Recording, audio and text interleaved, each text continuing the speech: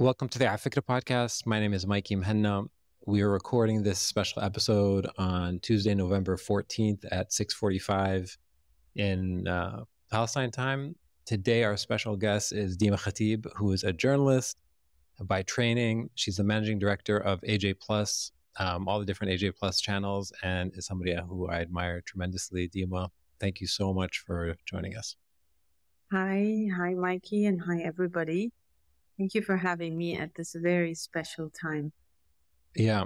So full disclosure, we had, for the audience, we had spoken months back saying, I really want to have this conversation about, you and your broader career and work and perspective and all the many things that you've done over the course of your career. And at some point, we're going to have that conversation.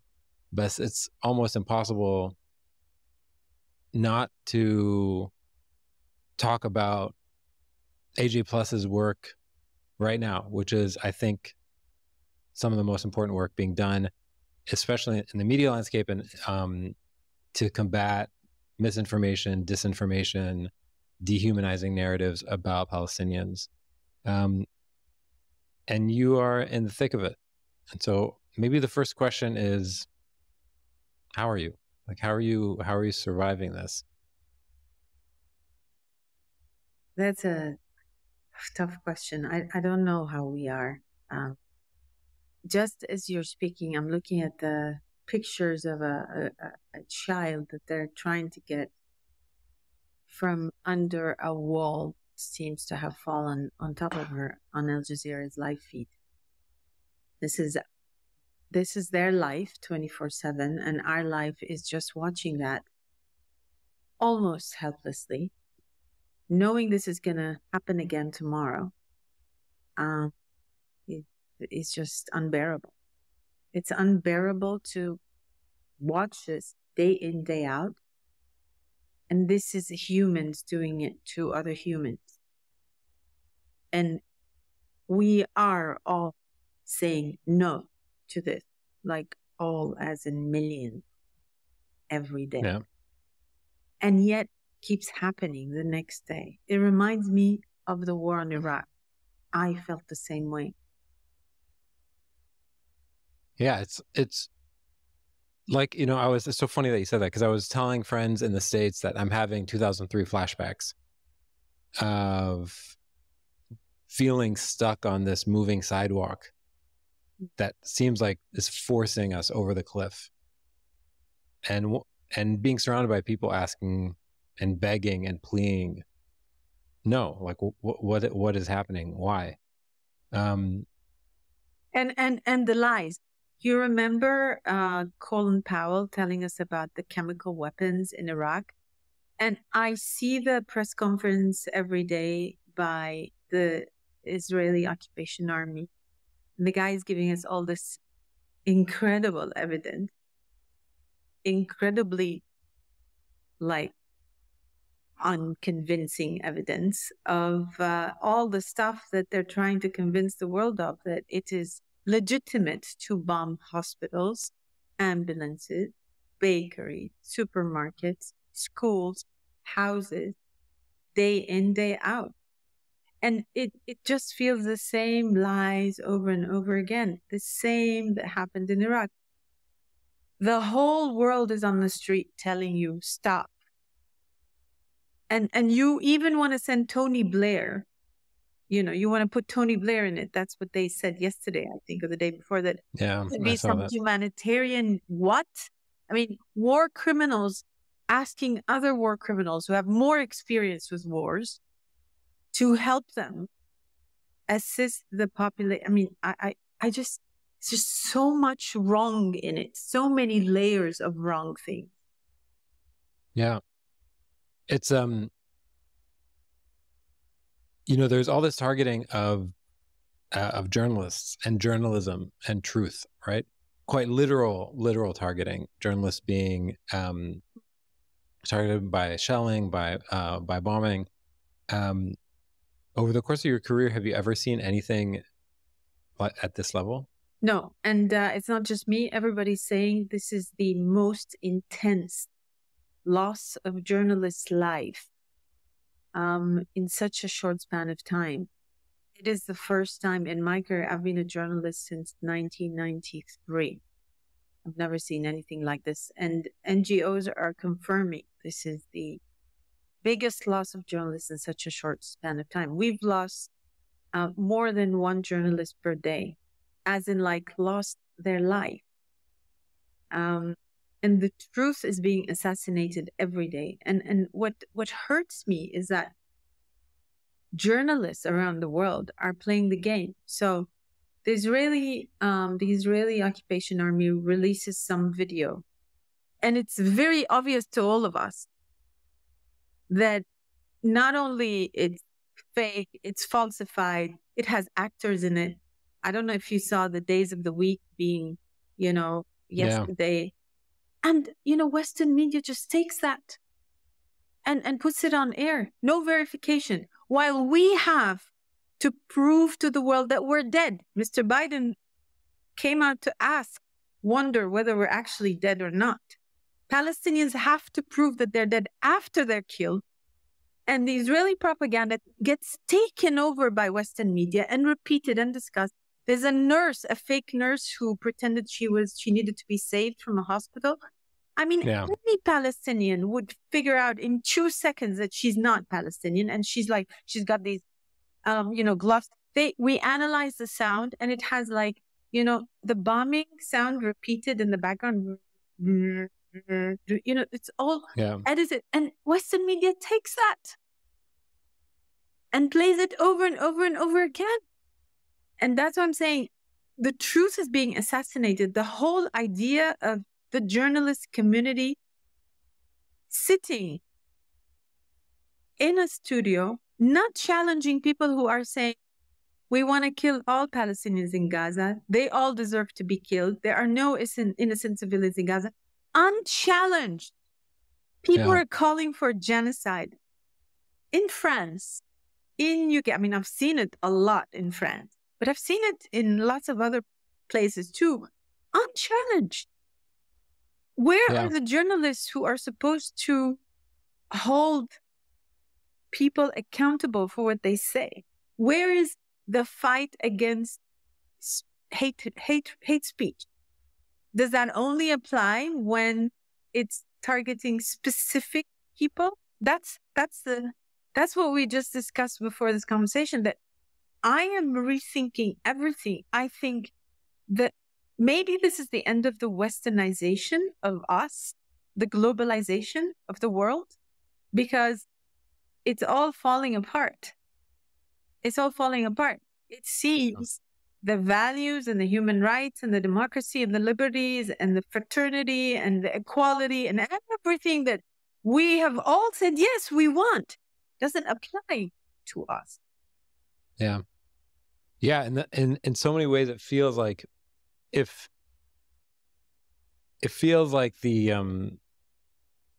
so many of the institutions built in the middle of the 20th century are completely disintegrating, because the intellectual properties that the intellectual pillars on which they're built are completely being ignored. I'll ask you to try to answer a question that it's impossible for you to answer, but I'll just ask you anyway. When you're rhetorically saying, where are the journalists? Where are they? Like, if you were to actually ask and try to answer that question, are there structural reasons why they are not analyzing the sound? Or are there individual choices? There's a quote from that great HBO show, Boardwalk Empire, where one guy says to another, you're either dumb or you're lying, and neither are acceptable. I agree. But remember the war in Iraq, it was the same. Mm-hmm. So we've seen this movie before. Afghanistan, they would repeat Wesley Clark's press conferences from Brussels. They would believe him saying that the terrorists had been bombed, while we showed the pictures of women and children, bodies of them scattered. where the bomb had fallen. And they would continue repeating that a terrorist camp had been bombed by NATO. So this is not new, but it is taking a completely different scale today because we are talking about genocide. And there is intent of genocide publicly, even proudly. Yeah. Proudly shared with the world. Yeah. Now they are even using, I don't know if you saw that, they're using the word Nakba in Hebrew, the Arabic word Nakba. For 70-something years, we've been fighting for the recognition of the Nakba as an event that has happened.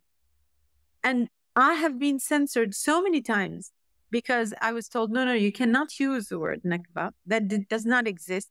The 15th of May, 1948 was the day Israel was founded. That's their Independence Day or Independence, whatever. That's not Nakba. And the word Nakba has always been like this taboo that we're trying to impose everywhere. And now they use it. So they're acknowledging there was ethnic cleansing, that there was a people there. There were Palestinians there, that they did ethnic cleansing, which is the first Nakba, and that now they're doing the Nakbat Gaza. They said that in Hebrew. The Minister of Agriculture said that 2 days ago. And so this intent is very clear, supported by powers around the world, colonial powers, imperialist powers, surprise, right? And I'm wondering, the journalists, you asked the question, where are they? Maybe, and this is just the question I'm asking myself, maybe there is a systemic inherent racism, supremacy that people are not even aware of. And maybe they don't even realize they're practicing that. I wonder, I really wonder how a journalist can sit and not challenge words about genocide. European, like fraternité, égalité, liberté, France, I am shocked. I think France is one of the biggest shocks for me in this period, because maybe I studied human rights in France. Like, isn't that the place where you would study human rights? I studied in the Strasbourg Institute for Human Rights. I studied all about international law in Switzerland. Like I learned about my rights as a Palestinian there. And now I'm looking at them like, when it comes to us, it doesn't work. It doesn't apply. So I think we're talking here about two parallel worlds. We don't live in the same world, where the lives of Palestinians are kind of like, if you take a scale, like they 1,000 Palestinians, that's worth one. Exactly. It's a 1,000 to 1 like 1,000 to 1. And like, I mean, they just, it's their fault. They have too many kids. That's why the kids are dying. I've heard this. Yeah. I've heard this.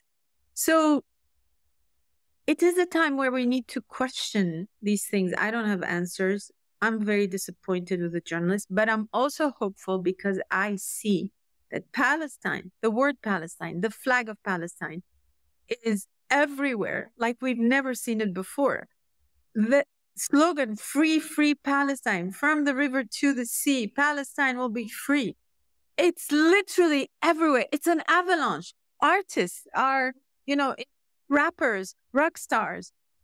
Everywhere you see, people are rising from anywhere. I've seen Norway, I don't know, places, artists, I don't know. They're just like going, free Palestine. Yeah. And that tells you, we're going through an earthquake, tectonic, plates are moving, and something's got to give.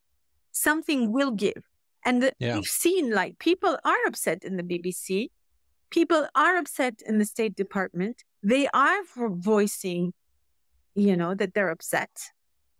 Something's going to give. I think this is not just about Palestine. This is about the whole structure of our world today. And Palestine has always been for me a compass. It has always been my moral compass. And I think today more than ever, it's becoming the moral compass for the whole world. It's a big test. Yeah. I have a question for you, because you were talking about the newsrooms and the people in the State Department. There was a story about all these congressional aides, U.S. congressional aides, who are signing letters saying, we don't agree with our Congress people and our senators. And it reminded me of this article. And since you are, at the helm of one of the most important media organizations covering this issue, there was an article I read in none other than Teen Vogue, okay, a couple weeks ago. And it was recounting all the different U.S. celebrities and where they stood. And it was like published like October 14th or October 15th. And in the article it said, so-and-so and Justin Bieber and whoever, like maybe 3 or 4 names, signed this letter among many other celebrities demanding that, President Joe Biden supports Israel and they're getting back the volunteers and has unwavering support for Israel. However, the letter did not mention the 20-year-long siege of Gaza, nor did it mention the 75-year-long occupation of Palestinian territories. And I thought I was blown away by that sentence, because Teen Vogue knows who their audience is. Very clearly, they know who their audience is. And that is a sentence that would never have been included in an article like that 20 years ago. There is no way. That's the Gen Z effect on social media. Yeah. Have you been on TikTok recently? Yeah. I am learning new ways of conveying very deep messages through amazing ways that the Gen Zs use on TikTok. It's incredible how they are supporting Palestine. Gen Zs from all over the world, Yeah. I don't know if you see those people who do the lives, the conversation between pro-Palestinian and Israeli. It's all Gen Z. They're like 18, 19, 20. These conversations speak volumes. Like, they tell you more than articles. They tell you more than books in just 1 minute. Yeah. So I'm wondering. Yeah, I think this is a shift. It's a huge shift. It's a huge shift. Definitely. Yeah. Definitely. Have you noticed any different trends in the engagement with AJ Plus material over the last month? Have you seen that shift as well? Yes, absolutely. What is the shift? First of all, we have been growing. Some of our accounts, I think our Instagram account in Arabic, look, I don't have the numbers in front of me, but up to 7,000% growth that we've had over the last, and then in the first month since 7th of October. We have grown dramatically in all 4 languages. Our engagement is absolutely crazy. Our shares, we have tens of millions of views on some of the videos on Instagram. Some of our videos we publish on YouTube, and within like 24 hours, we have millions of views on it. Yeah. Engagement is crazy in all 4 languages. And I'll tell you something, engagement is crazy also. And again, I want to talk about France because I follow it very closely. On the videos the videos I told you about, where somebody is unchallenged, live, show, and talks about killing all Palestinians, you should see the engagement. Yeah. People are doing the challenging that the journalists are not doing. And it is beautiful to watch. Yeah. It is empowering to watch. As much as I'm disappointed with the journalism, I am so hopeful that people will not let it pass. And you saw what happened in the UK. The 1 million march toppled the Minister of Interior. it does have an effect. Everything we do, our little grain of, it does have an effect. Everything we do has an effect. It's a ripple effect. It's accumulated. It is the butterfly effect. Everything we do. Look, I want to show you something. Yeah. I don't know if you've seen this. My son explained to me why it's WAG plus real news. It says watch AG plus for real news. Do you know why it's W and the rest are kind of almost invisible? No. You're not a Gen Z, Mikey. My son explained it to me. He said, when you put something W, it's win. Win AG plus real news. Because that's how Gen Z expresses. I thought maybe they didn't have enough ink to write the letters. Watch AG plus real news. No, this is a Gen Z message. This was in DC in the March. Nice. I know. This for me is my award. This is it. People know. People are very savvy. They know what's happening and they're fighting it. So that's why I'm saying this is such an incredible time. Palestine, these kids from Gaza, they're making the world change. I just hope we're going to be in a better place. It will take a while, but I hope we will be in a better place. The whole system needs to be toppled. I want to ask you about the whole system needing to be toppled. I was having like a conversation with myself a couple of days ago, going for a walk. My brain was like going to break at work. And I was thinking about this idea of like, we need our own platforms. We cannot, we can't rely on other platforms anymore. And you work and manage one of those platforms, right? You guys are building your own platform, and maybe have been doing it for decades, right?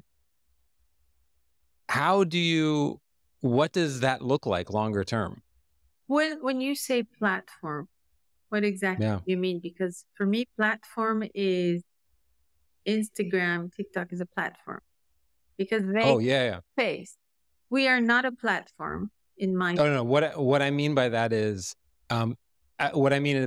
institutions, right? So of that includes social media platforms. We do need to build our own platforms. That's why I'm asking you what you mean by platforms, because right now platforms are trying to censor content and control the narrative. They do shadow banning. They do a lot of things. They remove videos. They do a lot of things. And I have to say, this also has been zigzagging up and down. Like it gets worse and it gets better. But let me answer my question first about the platforms. Yeah. That's part of the change. I think that should be the outcome of this transitional period we're going through, that we cannot be controlled by platforms that are controlled by money that is linked to the same system that is oppressing all of us, which is the same colonial imperialist system that is killing Palestinians. Because otherwise we will always be subjected to this kind of erasure. Yeah. Apartheid in Palestine, practiced by Israel, has now extended to the whole world on Palestine. Look at us. The world is practicing apartheid against Palestinians, even on platforms. I call that apartheid. Because when the content is produced by one side with a certain narrative, it is welcome, goes very far. When the content is the other counter narrative, which is the Palestinian, it is censored. It is exactly what's happening in Palestine. They are going after Israeli citizens who are Palestinians, who live in 1948, arresting them because they like the post. Yeah. Watching Abu Ubaida's speeches is a crime now. Is a crime in Israel, according to the new legislation, right? So we need our own platforms, and that's a big battle. Look, there was Baz. I don't know if you've been on Baz. It's an attempt for an Arab platform that is controlled by our capital and our rules hasn't really flown, but I do think this is a conversation we need to have. Look at Web Summit. Did you see what happened at Web Summit? Yeah, I did. Web Summit every year. I was a keynote speaker every year. Well, Paddy had to leave because Paddy, who's an Irish, of course, Ireland is a place where you will never find anybody who doesn't support Palestine. Yeah. Paddy said that Israel is committing war crimes, which is the truth. Well, he had to resign, and now it's been taken over by the other side. So, our platforms are being reduced. Now, back to your question. How important was it to have started AJ Plus? Oh my God, what would we do without AJ Plus today? I'm so proud. This is such a proud moment in the career of a journalist, to be able to make a difference with the work you do. That your values, your mission in life goes hand in hand with the values and mission of the place where you work, and hand in hand with the values and mission and needs of the people that need you, who are the voiceless, the ones that are being erased, the ones that are being silenced. Look what they're doing in North Gaza. They're trying to silence everybody so they can kill them silently, because they want to kill Palestinians and they want them to be silent about it. So it was very important to have set up AJ Plus 8 years ago, especially that AJ Plus is set up in a way that speaks to the audiences of each language respectively from the perspective of those audiences, and not from our Arab or Muslim or Middle Eastern, or call it whatever you want, perspective. So it sees you, and then it tells you the stories that matter to you from your perspective. And that's why we're able to talk to the French-speaking audiences, the Spanish-speaking audiences, the English-speaking audiences differently to the Arab audiences that we have in Arab. Yeah. Can I ask you a question about your journalists in Gaza, or journalists more broadly in Gaza? You were just saying, like, you're watching the live feed. Yeah. Are those feeds ever interrupted? Yeah. Like, I don't know the technicalities, but can you walk me through, like, how we can protect them? They are, they are interrupted, and we have had moments of like saying, "Oh my God, we lost the feed in northern Gaza," and I think that's what they want. That's what they did in Baghdad, 8th of April 2003. They bombed all the journalists. So the next day, they could claim that they're in Baghdad, statue down, la la li, la la la, and we never found out what happened in between. That's what they do. That's typical textbook 101 war tactics. So yes, the feed has been interrupted. Our journalists had to leave northern Gaza, although we still have people who are sending us stories however they can. We're calling them by phone. We're getting testimonies from inside of Shifa Hospital. This is my mission now, is to keep the stories coming from northern Gaza. There are 800,000 people who are still there. Israel is trying to tell us all the Palestinians left. We've heard that before, right? We all left. Yeah. They haven't. 800,000 people are still there. And their stories need to be told. And this is the challenge today. Western media is going to get the story from northern Gaza through the embedded journalists, this invention made by the US during the war on Iraq, that this is proper journalism, that you go with an army that controls whatever you say, checks your pictures and tells you what to do. You're doing direct, free propaganda. You're paying money. You're paying your journalists, your camera, your work, to give somebody propaganda where they're actually invading somebody else's country. And this will be the source of news for the whole world. Basically, that's what they want. We're trying to keep the voices alive, the human stories of the Palestinians trapped in Gaza. And that's not an easy job. But this is our mission today. We have segments every day, voices from Gaza, أهل غزة in Arabic, Voces de Gaza in Espanol, Les Voix de Gaza in French, where this is our mission today. And I do believe that we are the only ones, Al Jazeera is the only one that is providing a very comprehensive, representative coverage across Palestine and of Palestinians around the world and anything Palestine around the world. I don't think anybody else is doing it. And I'm very grateful to be part of Al Jazeera at this very important moment in time. And I know that we are under pressure.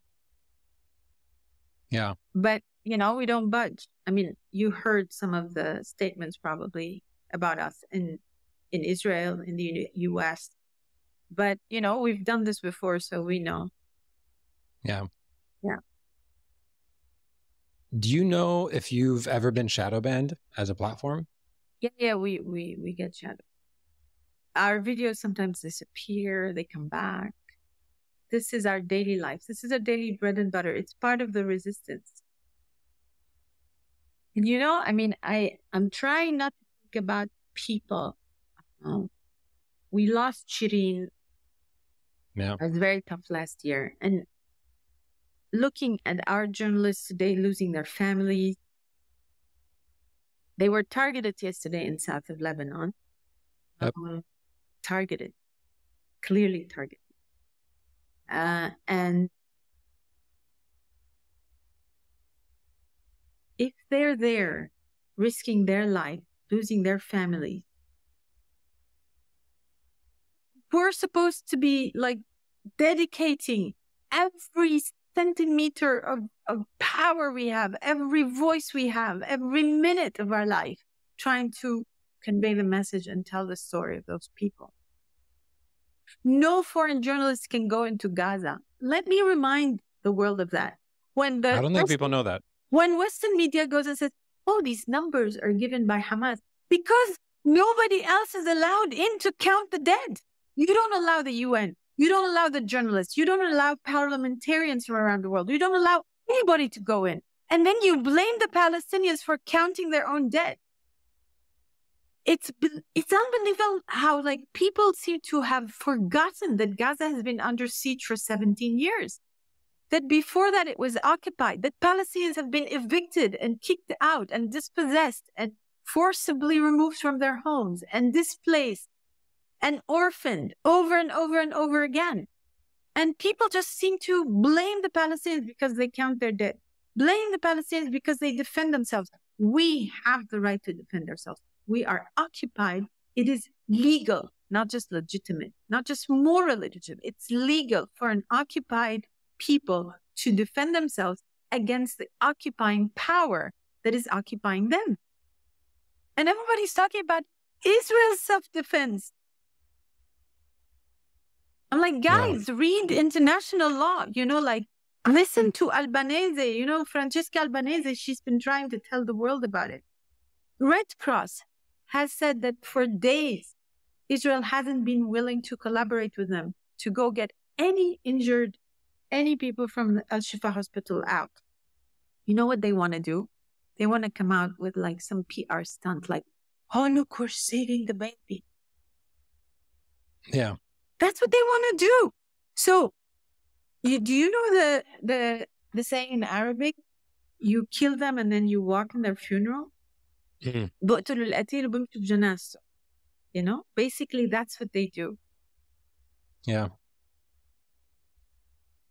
I want to talk a little bit about the sort of information wars. I did this poll on Instagram, seeing if people think they have convinced many people through their posting and their social media activity. Some people, probably not any, or definitely no one. Mm-hmm. Okay. And I got a different spattering of results. Mm-hmm. But I'm curious about the impact of AJ Plus at scale with tens of millions of views. How do you think about that as managing director? And moving the needle and truth with a capital T, getting people to know the truth. How do you think about your audience and trying to move them towards truth and information? I was trying to show the map. I can see it. I can see it perfectly. Can you see it? Yes, from the river to the sea. Right. Yeah. Great. Okay. Yeah. Good question. I do think AG+ audiences are very well informed. The challenge for us is to reach out to those other audiences that are not. Yeah. That's a constant challenge, obviously. It's always a challenge. And when I told you we've grown up to 7,000% on some of our accounts, that's the kind of thing that I'm thinking, great, that's amazing, because then we're reaching out to new countries. For example, our French, AG+ Français, we've reached new African as French-speaking countries through our coverage. Yeah. And that's incredible because, you know, the global South matters. And the global South needs to hear the story from the global South and not through the colonial North, not through Reuters, AFP, EP, because those have the narrative of the colonial powers and they tell us about each other through their lens. So they tell us that Mexicans are all drug dealers and Arabs are all terrorists, right? Hollywood kind of style, right? So what this connection, global South to global South, is extremely important because I was also shocked. I went to Kenya on vacation this year and people didn't know much about Palestine. I was very disappointed. And I realized it's up to us to do that, right? Who's going to do it for us if we don't do it? Yeah. I thought, oh, Africa is with us. No, I'm sorry, that's not true because they are informed through all of these other narratives, right? Yeah. So back to the audience. How much do we achieve? Look, I know that haters come. I see them. So that's a good sign, right? Because they're upset. And that means they're seeing our content where they were not expecting to see it, maybe within their friends or, you know? Yeah. So I do think we have an impact, but I also think we can do much more to reach out to those who may not be interested automatically. How do you reach those? You know, we want to reach everybody. I'll tell you a little anecdote about a documentary that Al Jazeera Investigative Unit did. It was about the lobby in the UK and in the US, the Zionist lobby. And there's an interview with, I can't remember now who is the person, but it's somebody who works for the lobby in the US. And they said something about AG+. This is years ago. They said AG+ is such a trap because you look at it and you think, oh my God, it's so liberal. It's so cool. Until you watch a video about Palestine and you are like, what? How can you be liberal and not pro-Israel? These guys are crazy. And that's the thing, that we are liberal and cool. And people think liberal and cool, you have to be pro-Israel in the US. But we are liberal and cool and pro-Palestine, pro-indigenous rights, pro-Black Lives Matter, pro-everything that, you know, corresponds to a social justice fight. So, yeah, when I hear that, I think, okay, we're doing something. We can do much more, for sure. Yeah. You know, we were talking about platforms and you mentioned TikTok. Yeah. TikTok is not an American platform. It's a Chinese platform. It says the guy is from Singapore. The guy is from Singapore, but it's a Chinese company. Yeah. And I'm curious if you've noticed different results in the algorithm on TikTok than you have on Instagram, because those algorithms are written by people from different places with different parameters that they're optimizing for. TikTok is very tough, Mikey. Tell me more. TikTok is trying to survive in the US market.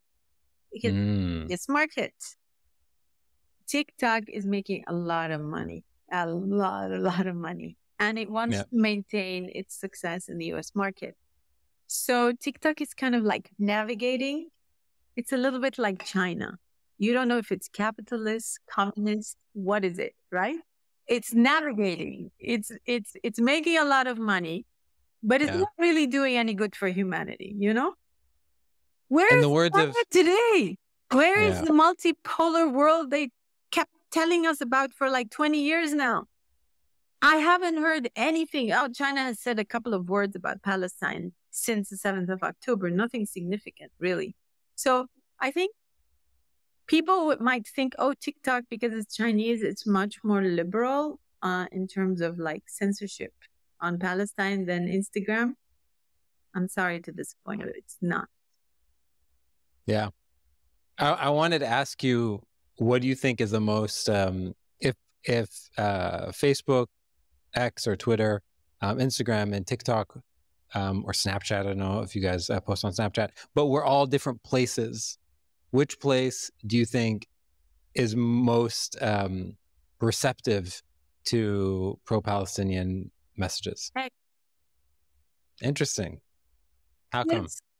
Since the overtake by Elon Musk, I think X is allowing, I mean, I don't see my tweet being shadow banned, censored, removed. Instagram is a daily struggle. Look at people. How many times do you see people posting, oh, I'm on the beach, I'm trying to break the algorithm? Do you see that? I do it. Right. I do it Like, once a day. I never do this on X, Twitter, whatever it's called. And I have to say, I'm someone who abandoned Twitter. I almost deactivated my account, came back a couple of times, and I wanted to delete it. Although I was I was very, very active on Twitter a long time ago. But today I have to say, Twitter has been, X is the best out of all of them. YouTube is good, but you have to know the ins and outs of it. Like, some of the pictures you may use will put the algorithm will just like put you in the basement, like that. So YouTube has been good, I have to say. X and YouTube, not Facebook, not Instagram. We're not on Snapchat, and not TikTok. I do think that, as I said, they zigzag. You know, they censored a lot in the beginning, and then they kind of like gave in, I think. And then they,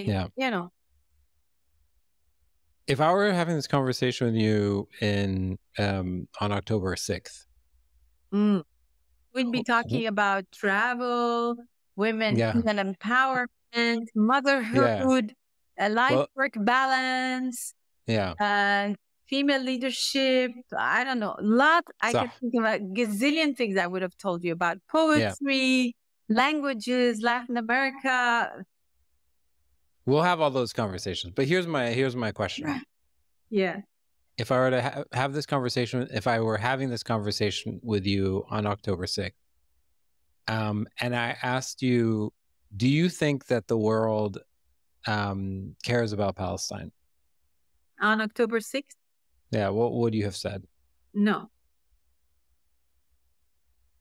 And now, if they cared about Palestine, I wouldn't be a refugee.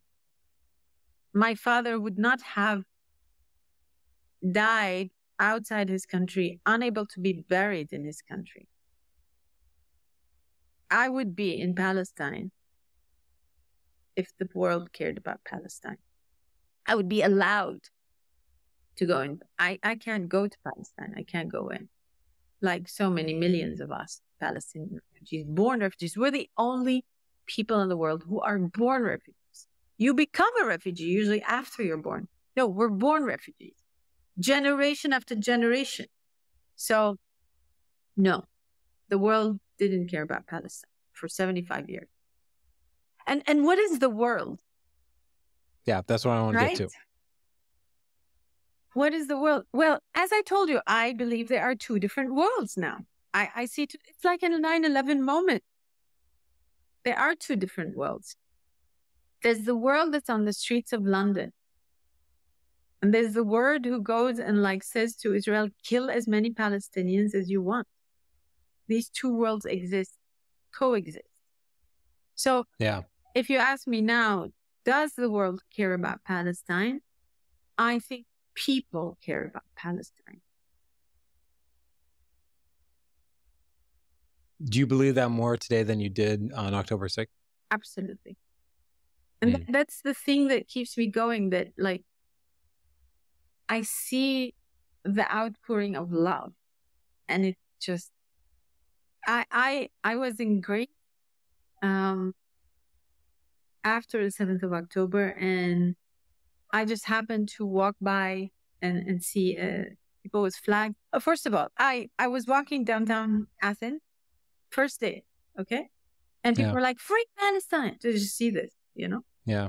Or like, they just smile at me. They're like, you know, and that's amazing. And then I joined this march, just this rally by chance, right? And I thought, oh, maybe some Arabs are doing this. It was all Greek people. It was thousands, I think maybe tens of thousands of Greek. I was trying to find if there's any Arabs around. And I talked to them. They were all unions, you know, people who knew so much about Palestine. I had amazing conversations. They knew about apartheid. They knew about the occupation. They knew about 48, about 67. They knew about us refugees. They were all Greek. Yeah. And I was there for 2 weeks, 4 different rallies. And what did they do? They went to both the Israeli and the American embassy. Yeah. So the outpouring of love that I see, and kind of like, oh, the masks are down. No more telling us you care about human rights. We're not going to believe you anymore.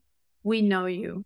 And I think, and I like how Europe, in some way, maybe the US, is trying to defend itself, because, you know, if you are censored on Palestine today, you'll be censored on anything else tomorrow. If you accept it today, you are going to pay the price from your well-deserved freedom, you know, your well-deserved democracy. And if your democracy doesn't work today, as in your leaders don't listen to you, when you're 1 million on the streets of London, then you don't have a democracy. Yeah. It's, it cuts both ways. Yeah, so people are defending Palestine, but they're actually defending what they deserve to have as well for themselves. They're defending democracy, they're defending freedom, they're defending human rights. They're defending humanity. So those people who say, no, I am for the freedom of Palestinians. I am for peace. Peace will only be achieved through the freedom of everybody. Everybody's freedom. Otherwise, no peace. Can I have some chocolate? Sahtin. Resistance. Yeah. There's some things you shouldn't resist. That's one of them. Resistance, not towards chocolate. Do you know the history of Emmett Till? Do you know that name? Yeah. Emmett Till was this young black boy in the early 20s. If I get that right, who was murdered by Klansmen in Mississippi or somewhere in the South. And he was completely mutilated, very young boy, and his mother decided to bury him with an open casket. And it was this huge court case because he was wrongfully accused. Long story short, his mother very intentionally had the funeral with an open casket so that the newspapers who took pictures of Emmett Till could see how terribly mutilated he was and how he was murdered. And those photos became instantly iconic because of the horror. And there were many, many civil rights activists, including Martin Luther King, who described themselves as being part of the Emmett Till generation because they were part of that moment, and they decided to convert it into a movement and said, I can't sit by. From your vantage point, you guys are publishing so many, not only you, but you, Al Jazeera more broadly, but so many amazing young activists on the ground. who are posting on Instagram and posting on TikTok and incredible work are creating those moments. Yeah. How do you bear the responsibility? How does that responsibility feel? Well, I mean, we were trying to create or recreate those sentences that we heard kids say in Gaza, like, shukran ya is'af, thank you, ambulance, you know? Or that kid, I don't know if you saw it, she was like, are you going to take me to the cemetery now? I saw it. It's heartbreaking. Or the woman, the girl who said, I recognize my mother from her hair. We're trying to do some artwork around them to eternalize them, you know, to keep them in people's memories. Because it's all about humanizing the story. We're not numbers. Palestinians are not numbers. If you remember the Syrian boy Ilan, do you remember on the beach? Yeah, of course. This, like, his picture, that moment moved the whole world. We'll never forget him, right? Ilan. And I think it is, that's why I was telling you, it's our responsibility, our mission now is to keep the story alive, because there's already fatigue, by the way. People move on.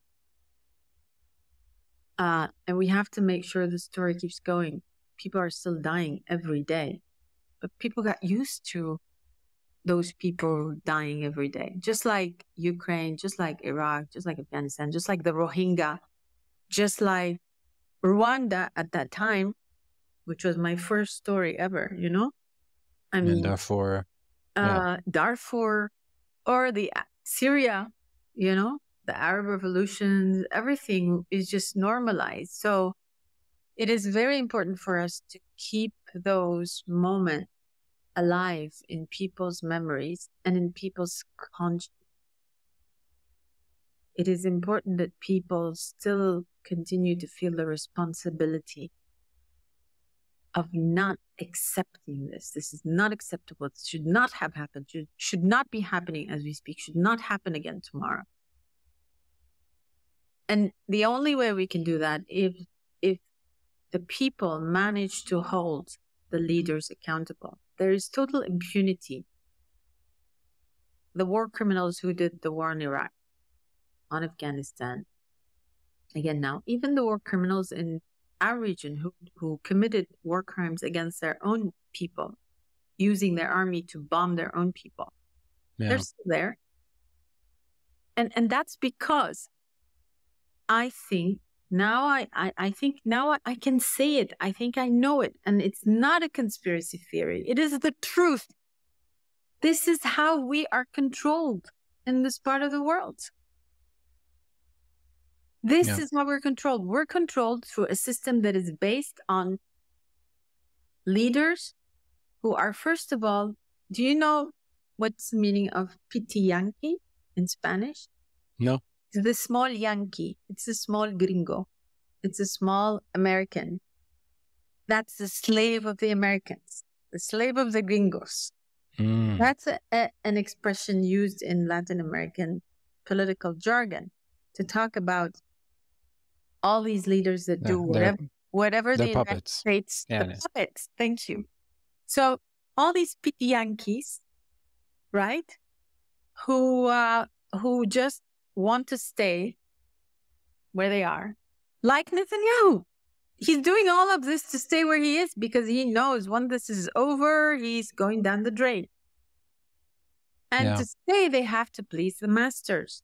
And basically, this is it. That's why Egyptians were not supported when they wanted freedom. Syrians were completely erased when they asked to get their freedom, etc., etc. All of them. The Sudanese. Yeah. So we need accountability. Impunity is unacceptable. Let me ask you one last question before we wrap up. Have we been talking for a while? No, Oh, but we're running up against the hour soon. But I have a question for you. okay. Imagine you're speaking to a class filled with high schoolers who are like, listen, we want to watch TikTok, we want to watch YouTube clips, we want to watch Instagram, but we also want to do a little more in-depth reading and thinking about what's happening. What would be your recommendation that they go read? Whether it's about today's moment, whether it's about the broader context, what would you suggest? First of all, if they want to watch videos, we've made amazing context videos on AJ Plus about the story of Palestine, Israel, colonization. You will find all kinds of videos on our YouTube channel. But if you are a reader, you like to read books, oh my God, there are so many books to read. Listen, I was raised in Syria under Hafiz al-Assad's regime, right? So my view of the world and of Palestine was a dogmatic, very much propaganda-based view, of course. Yeah. And it's very interesting that my awareness of the identity of a Palestinian, what it means to be Palestinian, only became clear to me, or clearer, once I read books written by Jews. So reading, of course, Ilan Pape, Shlomo San, although I do have some, parts of the book about the invention of I think it's called I read it in French, so I'm not sure what it's called in English. The invention of the Jewish people, I think it's called. Yeah. Then you have Norman Finkelstein, incredible. Mm-hmm. They're all Jewish and even Israeli, right? Of course, Noam Chomsky. I read articles, and at the time it was not very common to do that. I read articles by Amira Haas very early on. She's an Israeli. And Gideon Levy, who's an incredible speaker on Palestine, Israel. And I don't engage with Israeli. I'm one not to engage, because I consider that any Israeli who accepts to be part of the system, he is still, or she is still, or they are still in Israel as a citizen. They are, as long as they're not giving me half their house to go back to, then why am I going to engage with them? This whole peace talk without giving us access to our country where we can share, peacefully, both free, right? I don't have anything to engage on, but I read all these books, and I advise everybody to read all those books if they can, or to listen to Norman Finkelstein talking today, reflecting on the moral struggle he had with the 7th of October. Incredible. Ilan Pape saying that, and he says it today. He says Hamas is a national liberation movement, and he's an Israeli Jew. But I have to say that on top of the books, what helped me understand Palestine is Latin America. And I remember when I went to Mexico, and I don't know if you've been to Mexico, there's huge Zócalo, which is like the central square, downtown Mexico City. And then you see this cathedral, and they tell you it's built over something else, right? Which the city of the indigenous people. Yeah. I stood there for a minute and I thought, oh my God, somebody came and tried to bury the life and the civilization of others.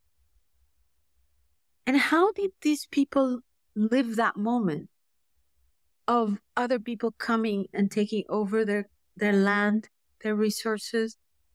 erasing their languages, their culture, replacing them, and ruling them. That's how I feel. Yeah. And I have to say, I had never connected the history of indigenous people in Latin America. And then I realized, oh my God, North America as well, right? This was like 20 years ago that happened to me. Maybe 20 something years ago.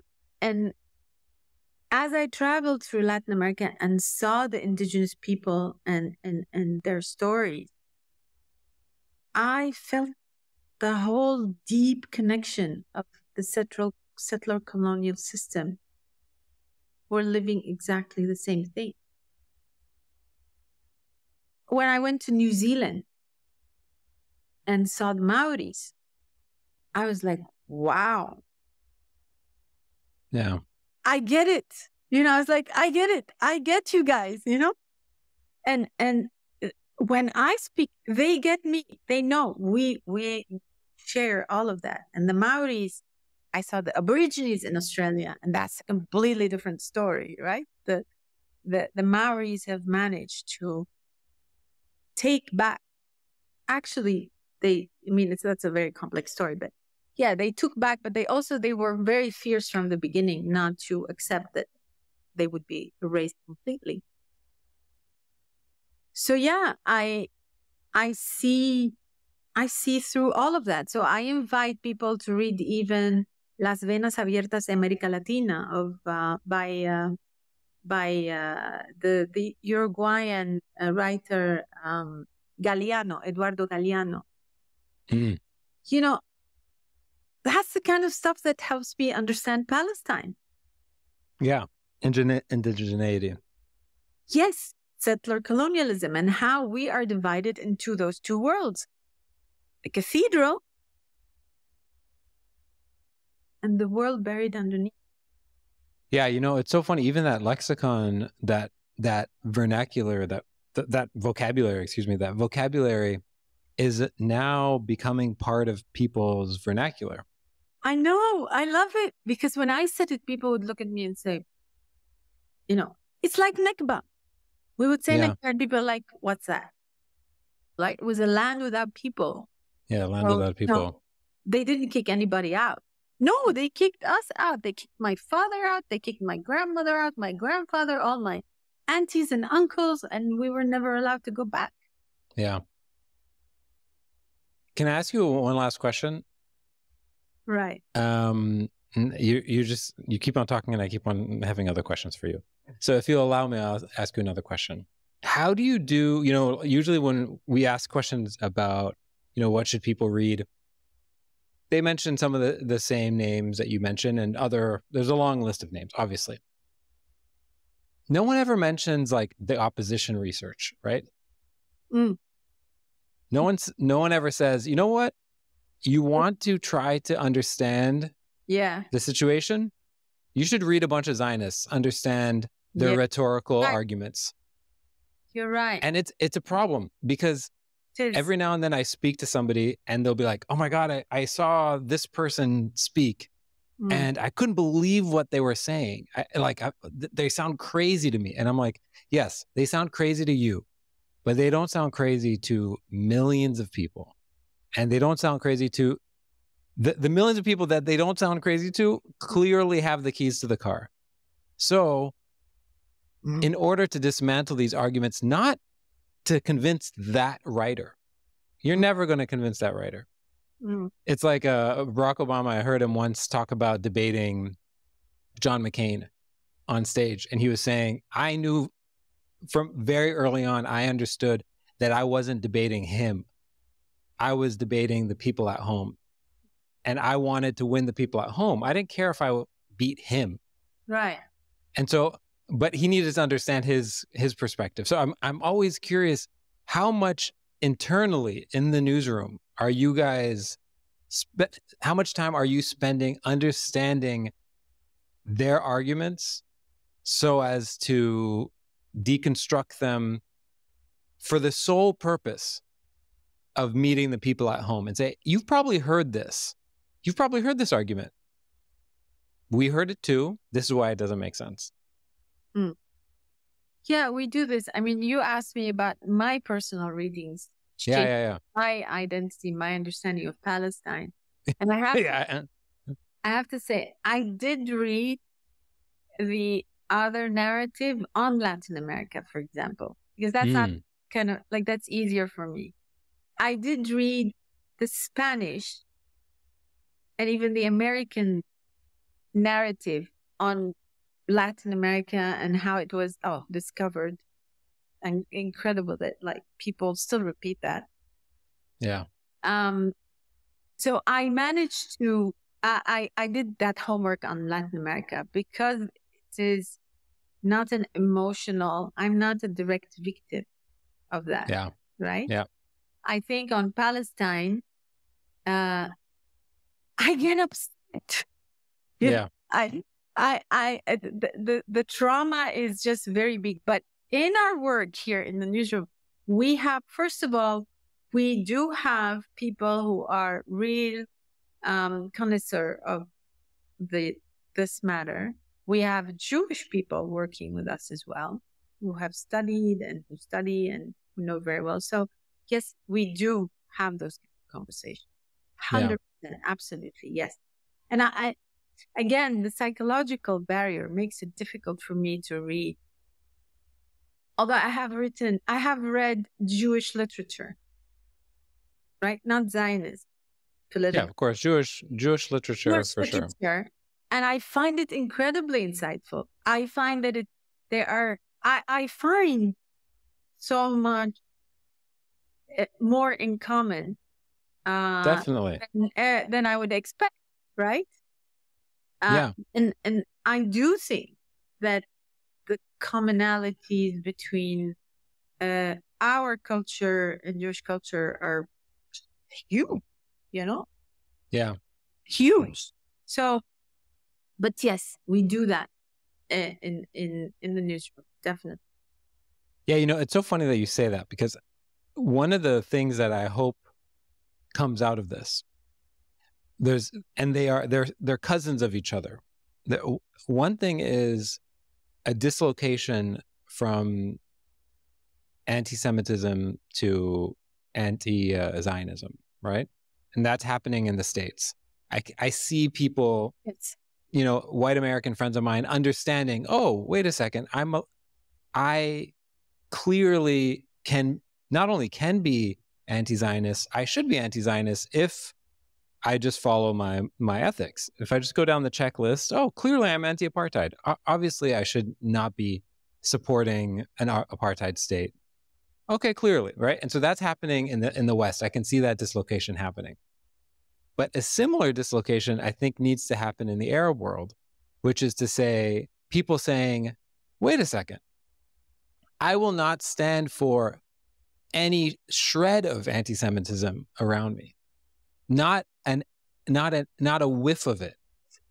Because for one reason, obviously there's the human rights reason, but not only the human rights reason, Jews were such a huge integral part of the Arab world for centuries and centuries and centuries. We should be reclaiming it with pride. We should be saying, of course, the Jewish story is part of the Palestinian story. 100%. We should be... He had the Jewish neighbors. Of course she did. In Tabaraya, in Tiberias, of course, they were playing together. Muslim, Christian, Jews were all... Of course she did. People should be pushing back on this idea of Jews and Arabs. We still use this dichotomy, Jews and Arabs. That's so wrong, because Jews can be Arabs, Arabs can be Jews. Exactly. Christians can be Arabs, and Christians can be... it's all... Yeah. It's the black and white situation we are led to be placed in. And let me tell you something here on the anti-Semitism thing. I mean, why do we keep being asked about it and pushed into the corner we didn't do this. It's the Europeans who did it. We were never racist against the Jews. It was not us. On the contrary, when they were refugees, they came to Palestine. We received them. They were running away from the Europeans who are now punishing us accusing us of being anti-Semitic when they are the anti-Semitic people. You know, they're the ones who did this whole mess. We received the Jews when they came in boats. We said, oh my God, you know, yes, of course. And this whole thing of what I see now is something called anti-Palestinianism. It's the apartheid I told you about that I feel that everybody's practicing on Palestinians. There is this anti-Palestinian sentiment that is being, you know, when you see people mixing Palestine with all kinds of other words and just deciding that anything Palestinian is bad, like branding this war as Israel-Hamas, and then considering that anything that Israel targets is legitimate, is killable. Yeah. And this is anti-Palestinianism. That's how I see it.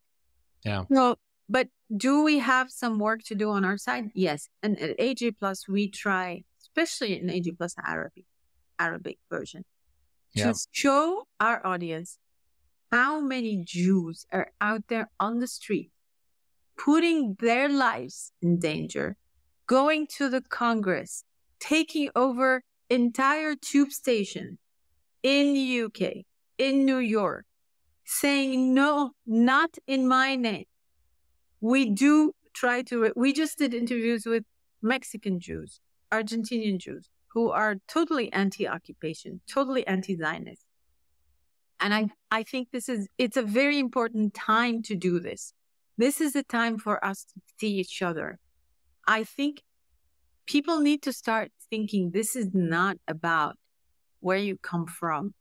This is not about your religion. This is not about the color of your skin. It is about your values. Do you believe that we all deserve the same right? Simple right.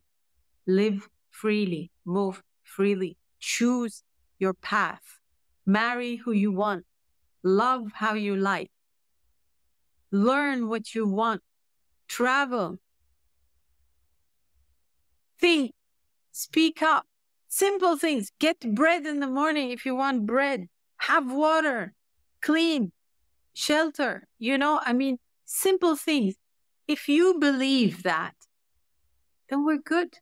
It doesn't matter where you come from, what language you speak, where you were brought up. It's a very simple thing, Mikey, isn't it? أكيد. ديما أول شيء أو آخر شيء يعطيك العافية. Thank you for the work that you're doing. And I was telling you before we started this call, the work that I'm doing is taking a toll on me, and I cannot imagine what sort of toll this is taking on you. So I hope that you're trying to take care of yourself, because we need you. So thank you. And I can maybe, from my experience of covering so many wars now, say one thing that I've learned. In these times, more than anything, you need to take care of yourself, because they don't have a choice in Gaza. They don't have the luxury of taking care of themselves, right? We need to be strong. We need to be well. We need to drink water, eat chocolate, rest, sleep, take some time off, spend half an hour, 15 minutes doing whatever, so we can stay sane, strong, and healthy, and keep telling their stories, because they need us more than ever. We cannot collapse. We cannot not be okay. I think that's it's very, very important that we every day take care of ourselves and talk to the people we love, support them, get support, ask for help when we need to, and find our rhythm. Turn off when you need to turn off. It is very important. I know that when I was covering Iraq, I was not taking care of myself and I collapsed. I was crying every day in the restrooms of Al Jazeera. I couldn't bear it. I was struggling to continue working at that rhythm. yeah, I hope that people drink water, go to the bathroom, shower, wash your hair. Like these things matter. Shimhawa. Yeah. Shimhawa, take care of yourself. If Yeah. you're well and happy, then you can do a better job telling the story of those people. They need Yeah. you strong. So I invite everybody to do that, especially journalists in newsrooms. And I invite people who manage newsrooms to take care of their people by showing them that they're doing that. They're taking care of themselves. Yeah. So thank you so much, Mikey, for this this space. And I hope we get to talk about. Yeah. There will be a part 2, I'm sure. But yeah. So this has been a special episode. We still have a couple more on the series. If you haven't gone back and listened to the other ones, there have been some really, really powerful conversations as well. Dima, thanks again. Salam.